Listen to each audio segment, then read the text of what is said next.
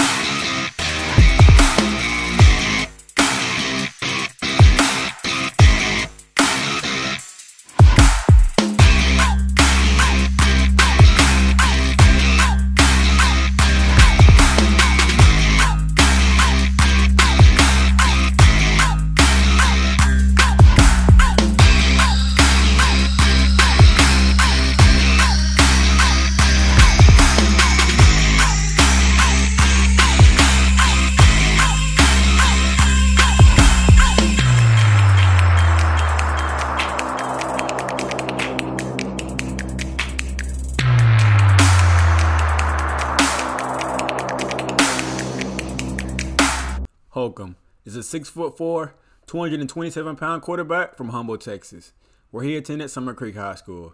In high school, he was a 3-star recruit. In the class of 2018, he was the number 14 ranked dual threat quarterback in the nation and the number 65th best player in Texas. To put that in simpler terms, dual threat means that he can run as well as throw the ball. Also in Texas, high school football is almost as important as breathing, so being ranked that high means that he was pretty good. He started for 2 years in high school. During his junior year, he was second team all-district. He worked that offseason to hone his craft.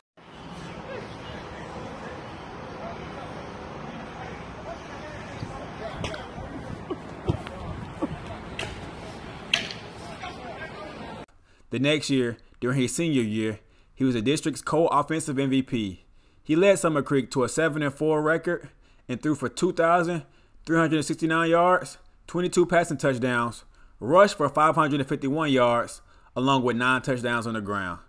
Coming out of high school, his size, athleticism, and throwing ability had scouts doing whatever they could to get Holcombe to sign with their program. He had interest from literally everyone: Alabama, Arizona, Baylor, Georgia Tech, LSU, Ohio State, and Texas A&M, just to name a few. While those schools expressed interest, only one of them offered a scholarship. Holcombe had a total of 9 offers. The schools included Sam Houston, New Mexico, Incarnate Word, Illinois, Howard, Georgia Tech, Bowling Green, and Kansas State. He ultimately decided to commit to Kansas State.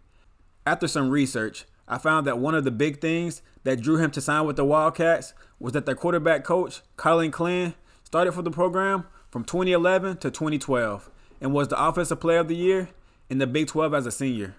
Holcombe was quoted as saying, "Being able to play under him, a quarterback coach that has actually played in the Kansas State system, is going to be great."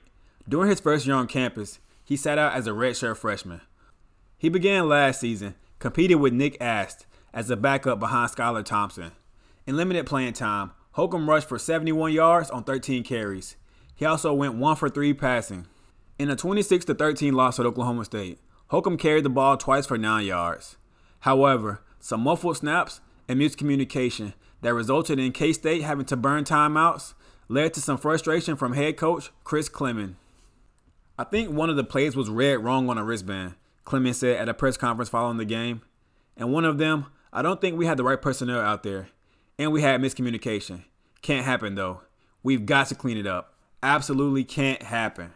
John issued a heartfelt message to K-State and their fans via Twitter. He said, and I quote, "I love each and every one of you dearly, but after careful consideration and many conversations with my family and close friends, it saddens me to say that I will be entering the transfer portal. You guys are amazing, and I wish my brothers nothing but the best for the rest of the season, and I will be happily cheering them on. But it's time to part ways." "I didn't have any real sense he would transfer," K-State quarterbacks coach Colin Clem said following the Holcombe transfer. "It came as a surprise, but after sitting down and talking to him, his mind was pretty much made up.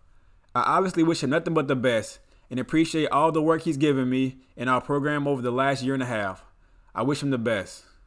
Prior to his transfer, the Wildcats had begun to experiment with Holcombe playing other positions.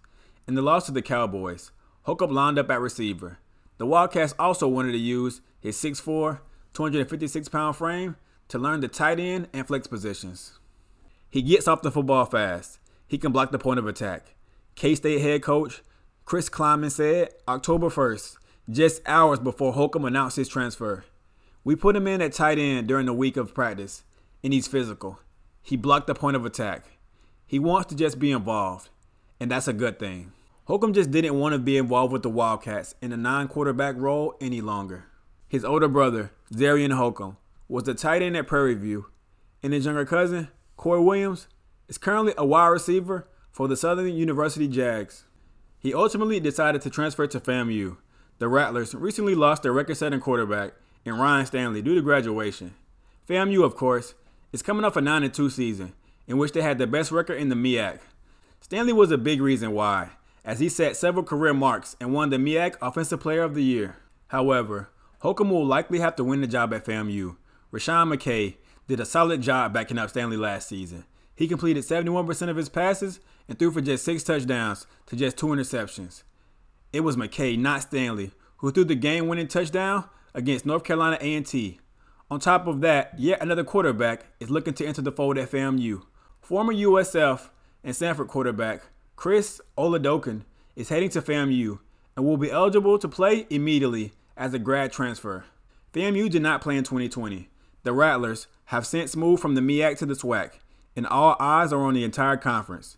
They are getting tons of media coverage, with Coach Prime going to Jackson State. They face off against the Tigers on September 5th in Miami for the Orange Blossom Classic.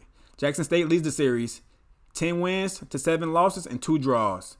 And I'm sure Holcombe and the rest of the squad are looking to cut into that lead. Holcombe, or whoever the starter is in the fall, will have huge shoes to fill. FAMU's previous quarterback, Ryan Stanley, had an amazing career where he amassed for over 5,000 yards through the air, along with 40 touchdowns and 19 interceptions. This came in only 2 years of being a starter. I'm super excited to see who will win the job and also to watch FAMU in the SWAC. HBCU football is back, baby. Thanks for watching the video. If you made it to the end, type in "keep your head up" in the comment section. Let's keep growing and supporting the historically black colleges that we all love. If you enjoyed the content, please subscribe, leave a like, and a comment. We're on the road to 10K. From us, over here at HBCU Spotlight, we're rooting for you, Holcombe, and looking forward to seeing you shine on the field. We out of here. Peace.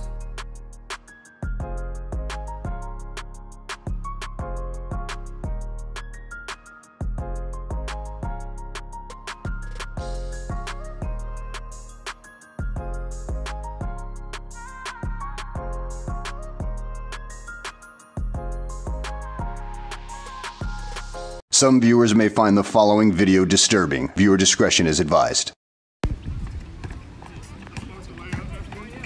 Oh my God! Oh!